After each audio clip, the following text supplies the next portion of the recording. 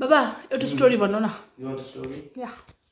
Okay, so I'll tell you a story about everything is valuable, everything has a value, okay? So there was a father and a daughter. So upon graduating high school, daughter was given a car by her father. Okay, father told, daughter, this car is for you. I had bought it long back, but I could not gift you because government did not allow you to drive a car, right? So now, since now you are 18, 16, now you are 16, so you have the key. And daughter saw the car and she was so depressed because the car was old. Okay, so father said to cheer her up, take the key, visit a second-hand showroom and ask them how much would they pay for the car.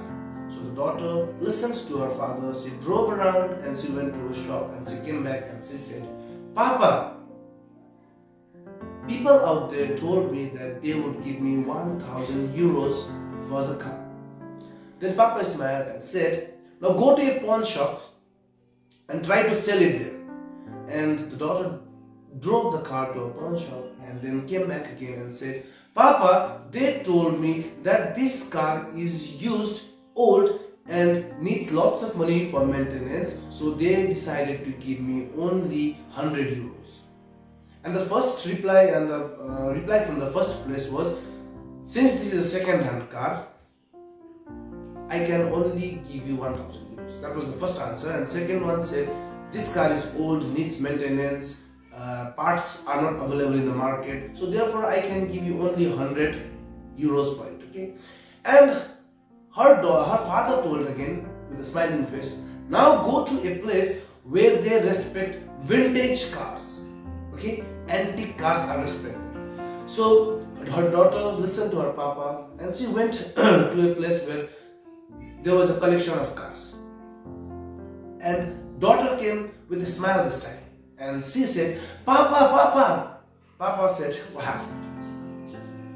Those people told me that they would give me 10,000 euros for this car because this car is an antique.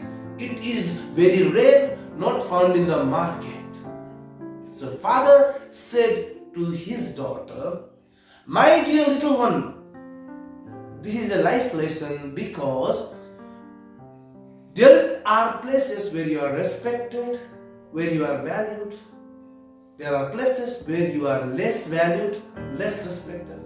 And there are places where people need you and they respect you and they love you and they accept you. So which place would you like to go? So daughter said, definitely to the place where I am loved, respected, accepted.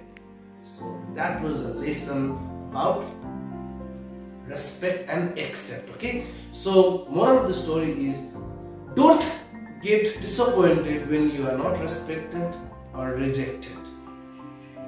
Rather be happy that you've come to know that there is some other place where people will respect you. And if you stay in a place where you are not respected, you will not be happy and you will not prosper.